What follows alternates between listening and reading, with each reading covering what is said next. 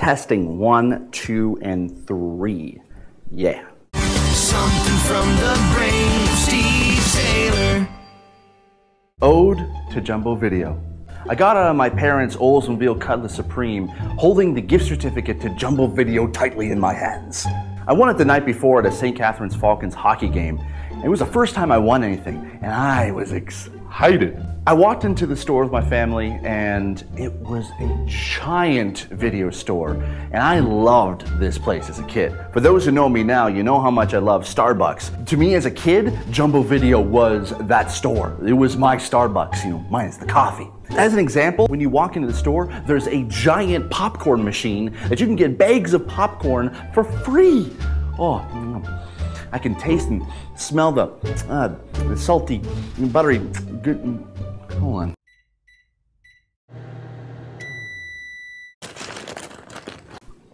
So a store took the majority of the size of a strip mall, and as I browsed through the aisles of video games that are waiting to be purchased, they had everything from NES to Sega Genesis. Sadly though, my $15 gift certificate would not allow me hours of gaming glory. And yes, even back then, video games still cost about 40 to 50 bucks. So I asked my mom what to do, and she suggested go to the previously viewed VHS aisle. Yes, this is even before DVDs were a glint in anyone's eye.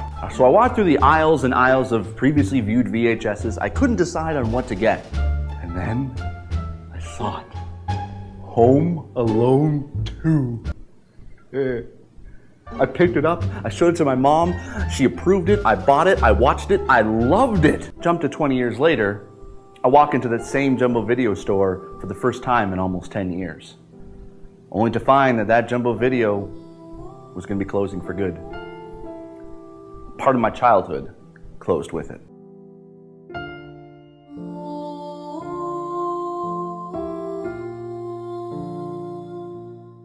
I know that story was a bit of a downer, but if you want to be able to hear a little bit more of a part 2 or kind of a bit of a happier story ending, click on anywhere on the screen where the annotation is to be able to click to go to part 2. If you want to be able to read more of these stories, I have over 100 of them in my ebook called 2-Minute Stories. You can be able to, hold on, I got popcorn in my teeth, sorry. You can be able to download them in the description, and the link in the description below to the Amazon Kindle. You can be able to get it on your Kindle app for your Mac, your PC, your iPhone, your Android, or any other ebook reader if you so choose. Again, link in the description, Amazon Kindle, 2-Minute Stories. If you want to be able to hear me read more stories for you, or perform more stories for you, click anywhere on the screen for an annotation to be able to go to the playlist for all the stories from the 2-Minute Stories book. Anyway, that's it for me. I'm Steve Saylor. As always, I remain obediently yours. Bye. How about you? If I don't know how to do it,